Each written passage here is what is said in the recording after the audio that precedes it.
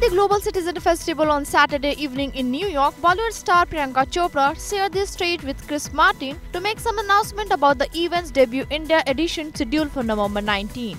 And here British rock band's lead vocalist Chris Martin accidentally referred to Indian actress Katrina Kaif as Katrina Kaif Kapoor while addressing the audience.